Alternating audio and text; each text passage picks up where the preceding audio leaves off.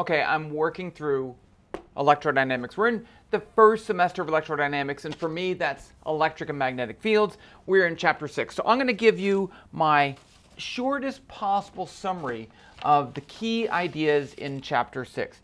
We have to start off, we're talking about magnetic fields, and we're talking about materials in magnetic fields. So let's just talk about a couple things first of all. Remember that if I have a loop of current or any kind of current distribution, I can describe that with a magnetic dipole moment M.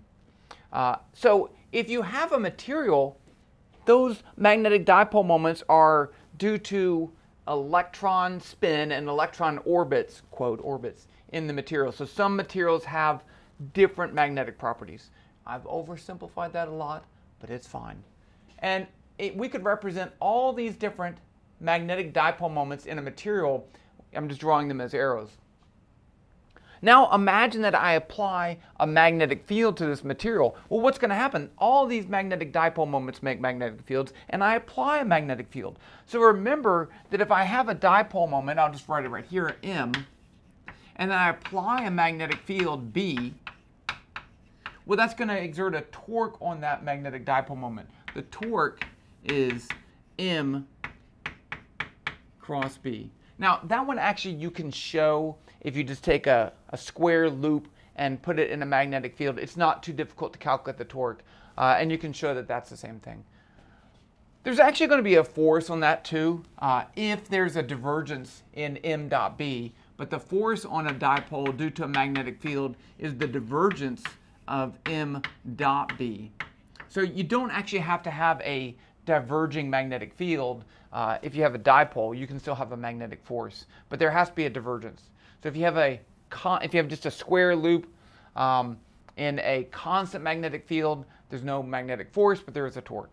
But the point is that that magnetic field is going to exert a torque on all these dipole moments, and they're going to change their orientation and change their magnetic properties. And that's what we're trying to deal with in this situation. Okay, I drew another picture right here because I do want to talk about just briefly, and then we can go over the main things. There's a difference between bound currents and free currents. So imagine that all these little dipole moments are little electron orbits. That's not really how that happens, but imagine that it is. So these electrons are moving in circles, so they're not getting anywhere. It's not a current that goes anywhere. The net current in this situation would be 0. So that would be a bound current. A free current would be, imagine I have a current density J, so there's a current moving through there too. So I can have both of those things happening at the same time. I can have these bound currents and free currents. It's a lot like bound versus free charges when we talk about the displacement field. Bound charges are charges that separate due to an induced dipole, and then free charges would be extra charges they add on that. So we have that same thing here. But let's go back and talk about the vector potential, because that's going to be useful. I'm going to skip some steps here.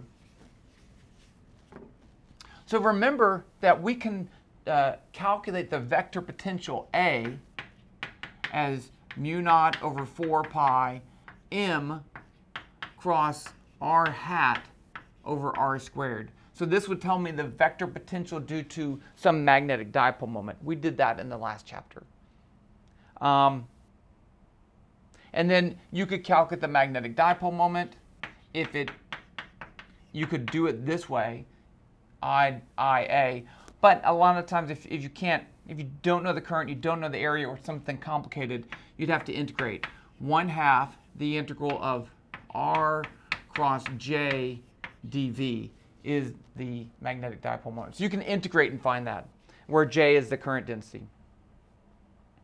And we also have a new definition. This is the magnetic dipole moment, but imagine that I have some volume and I want to find the magnetic dipole moment per unit volume. We call that the magnetization M. That's a lowercase m, that's a capital M. It's lowercase m per volume. So if I use that up here, I can write the vector potential A as mu naught over 4 pi, the integral, instead of m cross r hat, I can say the magnetization cross r hat dv over r squared. So this m dv is going to give me my dipole moment, so I get the same thing. But I have to integrate over a volume, and that's the magnetization. Now for a math trick. The math trick is that if I write, remember I can write I can use this gradient of 1 over r property and get 1 over r squared. We did this, when did we do this? We did this previously, we did the same trick. But if I do that, I can write this as, I can add this term in there. That's what I'm doing, right? I got that confused. Yeah. And I get the following. I'm going to skip to the final point and then I'll write it out. I'll tell you what it is. It's mu naught over 4 pi, the integral of del cross m, capital, dv, plus mu naught over 4 pi, the closed surface integral of 1 over r, and this is 1 over r too, m cross n hat dA. So what happens is when you do this, you can make it, you can use integration by parts and you get 2 terms, and then the second term you can use Stokes' theorem to turn a volume integral into a surface area integral, and we get this term right here. Now you see that we have this del cross m and we have this m cross n hat. So we're going to define this as our bound current density. So the bound current density is going to be equal to, this is important, I'll put it over here.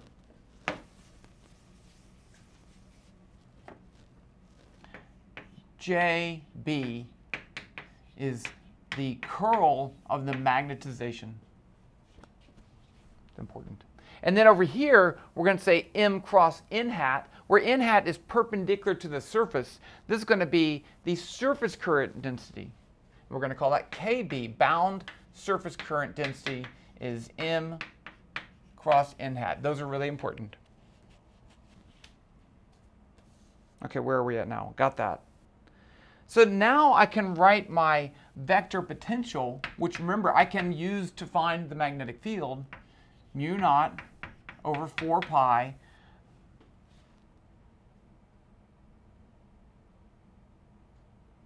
the integral of J bound dV over R, is it R squared? R, yeah, plus mu naught over 4 pi K bound dA over R. So I can break that into 2 bound currents, right? This is in a region with the magnetization. So I have a bound current density and a bound surface current density. And so the total current density, J, we can say is J bound plus J free, just like I said before. Okay, now let's write Ampere's law. Ampere's law says the curl of B is mu naught I n.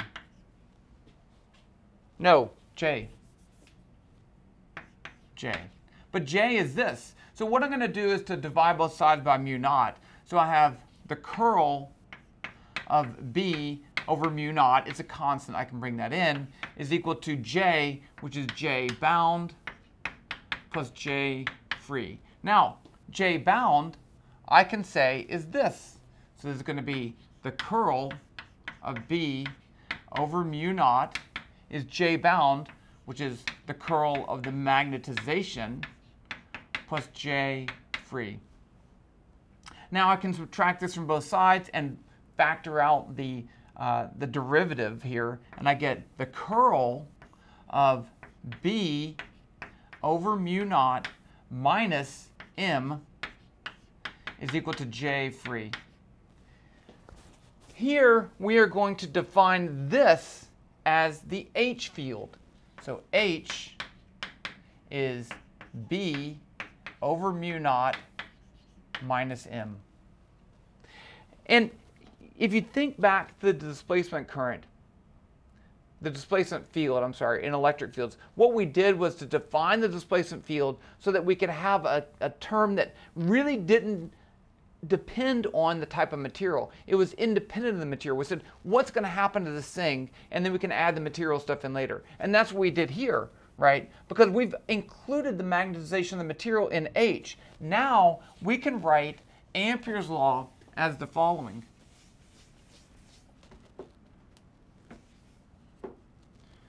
The curl of H is J free. Or you can write that as the integral of H dot dl is equal to I free enclosed. And that doesn't have the mu naught. Remember we pulled the mu naught in over here. So that's why it doesn't have that. Okay. So now one more thing, not a biggie deal. In a lot of materials, the magnetization is proportional to the magnetic field. So the stronger the magnetic field, the more magnetized it is. And we did this with the dipole, induced dipole moments too. So we define what's called the magnetic susceptibility as this. M is chi m h. And I know it doesn't make sense to put the h there. We should use b, but that's what they do. They use the h. And so that depends on the material. Now, just like before, we can write h in terms of b, and we get this. B is mu naught times h plus m, and b is mu times h, and this is the susceptibility. So that's the way, this is called the permeability and the susceptibility. I don't really care, they're just engineering terms or just to deal with the materials. So that's what we have here.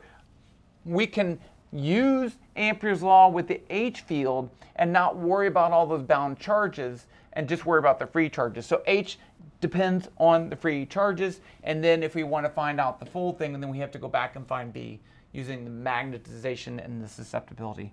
Okay, so that is really confusing, but magnetic fields are confusing enough on their own. Hope that helps.